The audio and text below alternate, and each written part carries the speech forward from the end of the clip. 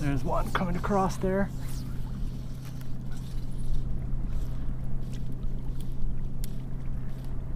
Oh, he got it.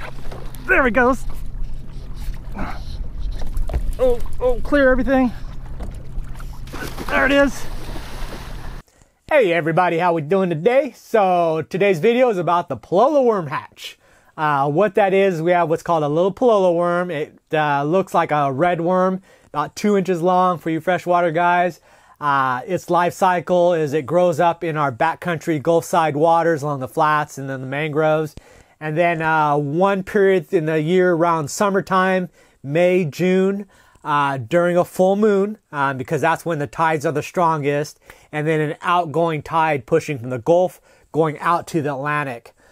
Because what they do is they hop a ride onto that current and it flushes them out to the reef where they do whatever they do, turn into an underwater butterfly or whatever they do. But for the fishing wise, people say that it also coincides with the tarpon migration because the tarpon are coming to eat those worms. It's that significant. They also say that the worms are kind of like a tarpon hallucinogenic. It kind of gives them a buzz and makes them kind of loopy, kind of like a tarpon Burning Man. Go out there and get drugged up and have a good time. For the fishermen, what we switched to is they are a top water worm. They just corkscrew along the top and zip around. So for flies, it's a perfect time to throw a fly, and you just throw a little, looks like a straight piece of rubber band, because they just basically skirt along the surface, no real action to it.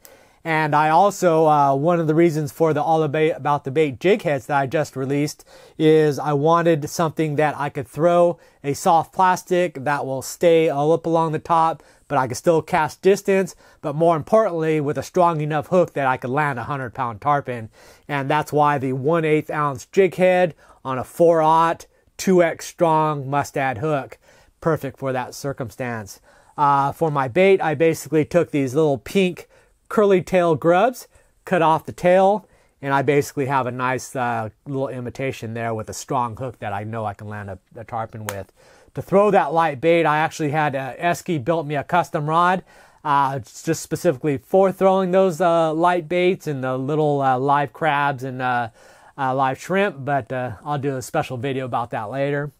So the last couple days, what's been happening is on Sunday night, I stayed up all night because I released the jig heads on Saturday and I had to pack those orders. So it's about 5:36 in the morning when I finished. So I figured, yeah, sun's going to be coming out. I'm going to go do a hooky run, load the kayak, and just ran out to there before sunrise.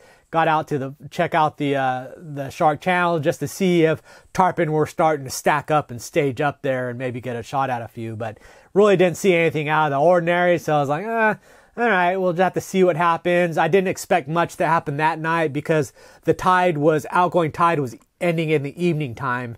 And they definitely want that tide to be pushed farther into the night. That will push them all the way out to the reef.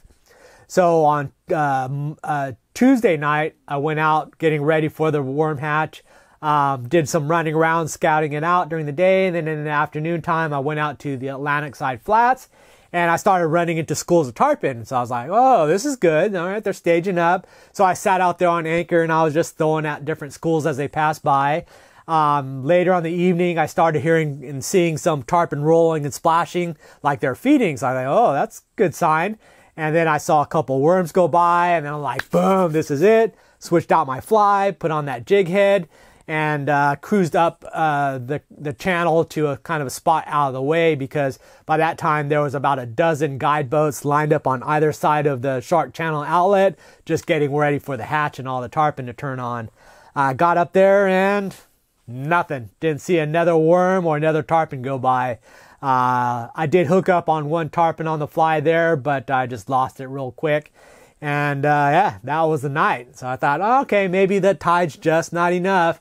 So I went back out again. Same thing, went out directly out to the flats in the evening time. And there was just tarpon schools just running up and down that the edge of the flats there. I anchored up. I threw the fly at probably 50 different tarpon. And I probably saw another 100 tarpon going by during that time frame. They're just cruising. You can tell they're not in a rush to go anywhere. They're not feeding. They're just cruising around. They would come up, run into my kayak, and just circle around it. I could see them looking at me, looking at the kayak as they did circles around it, and they would just hang out there in their school, and then they'd just swim off, and then the other school would come by and take a look, and it was just like, ugh.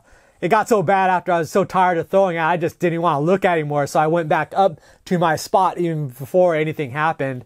But that day, there was no more guide boats there. It was just 3 local boats. So I moved back down to the outlet. Sun was coming down, and then we started seeing some activity, some tarpon busting out there. So that was a good sign. Saw a few worms going by. That was a good sign. Then most importantly, I saw the birds diving randomly on stuff. And that's when I knew and started seeing more tarpon activity. And I'm like, okay, it's going to turn on now. Getting ready, start practicing, getting ready. And nothing. It just turned off.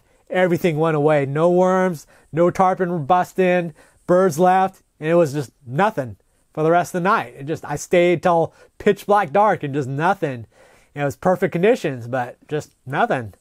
So on Thursday, I go back out, and this time the wind has picked up. Now it's blowing 15s. It's like, rough condition. The water's all dirty and choppy, and I was like almost debating not going out, but I just had to know. So I went back out there. The front side, Atlantic side, was kind of blown out, so I didn't worry about it. Stayed inside. I did hook up on a tarpon on a pinfish and lost it. And then the evening time, went to the channel, anchored up there, and just waited, and no worms, no tarpon. I did catch a couple fish, including my personal best Cubera Snapper, which I'll show you. But that was it. Nothing happened. So possibly maybe the next couple weeks when the next tide cycle goes through, even though it's not a full moon, maybe because the wind turned them off, or possibly June's full moon and they'll do another kickoff, and maybe that'll be the main hatch, but we'll have to see. It's just a very interesting phenomenon. Normally you go out, you might see a couple tarpon rolling, so you know there's fish around, or maybe you hook up into 1 or 2 and you go, okay, there's fish around. But with the Palola Worm Hatch, it's one of those times where you will physically see every tarpon in that area because they'll be coming out of the water chasing those worms. So the whole horizon will just see backs of tarpon coming up. And that just kind of gives you, either bums you out or gives you incentive like, they're here, I just got to catch them, or God, they're here and I can't catch them, I suck. So pretty interesting, but we'll stay on it and I'll let you guys know how it works out. But otherwise, I've got some clips of my last 4 days since I really don't have a lot to show, but you can check out that Cubera Snapper as well. But so anyways, thanks for watching. Unfortunately, Memorial Weekend is blown out, 2025s, and that's the same way through the mid to end of next week. So I think I'll pump out a bunch of all about the bait videos because I'm kind of behind on those. So anyways, thanks for watching, and I'll see you next video. Check out the clips. Bye. Oh no. Where are you going?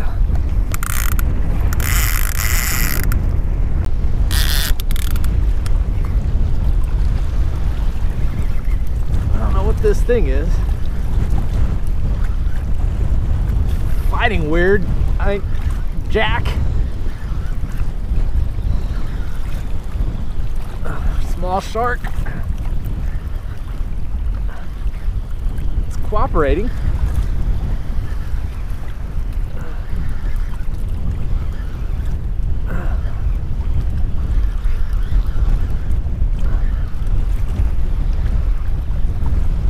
What are you?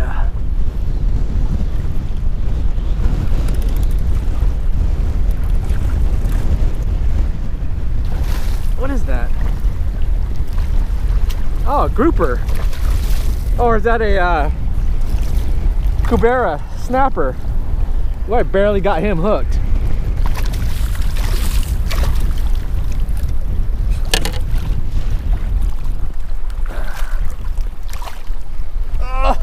Oh, look at that. Look at that. Holy moly. Oh, that hook just popped right out. Look at that baby. Ho, ho, ho, ho. Do a quick measurement.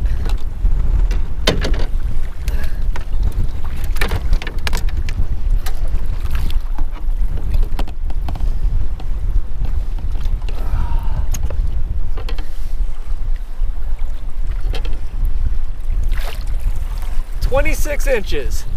Nice. Oh, look at that baby.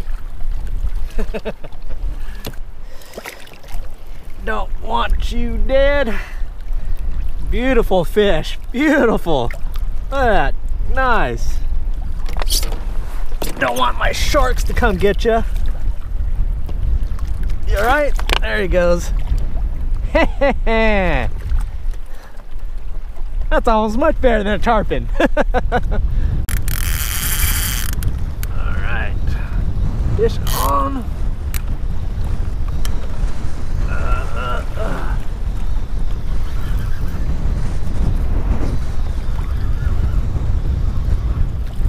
What do we got here?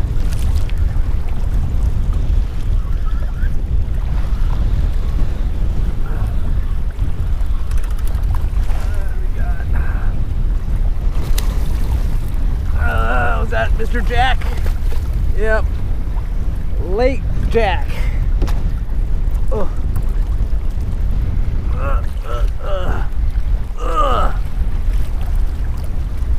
Up.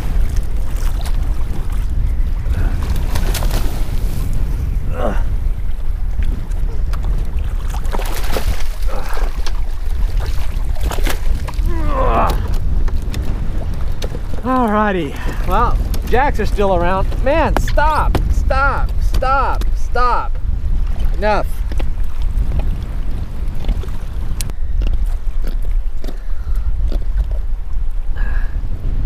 Nice jack. Get out of here. Ugh.